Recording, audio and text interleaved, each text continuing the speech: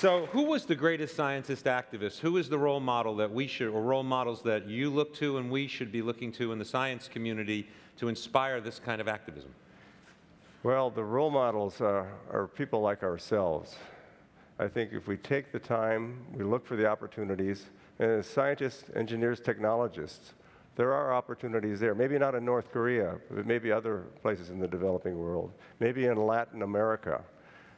There's a tremendous interest in science in Mexico, with few opportunities to do laboratory research as we think about it.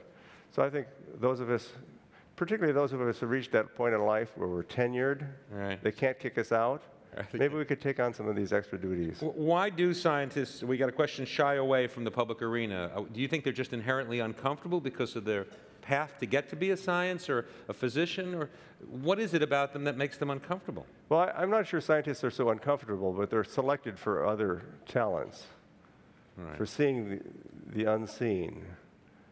Those who are pretty successful oftentimes tend to be good communicators, though. So I wouldn't dismiss all scientists as being poor communicators. Good. It's something we should work at, and it's something we should bring to the public. And that was one of the real reasons I was so delighted to be involved in the TEDMED. This is a chance as a scientist to share, not only here today, but on the internet, a lecture for the public. I want you to know I bungee jumped, as did my son, right off that bridge at Victoria Falls. So I took a look at it and I got shivers right down my spine. So all I can say is don't be showing that picture anymore. Thank you very much.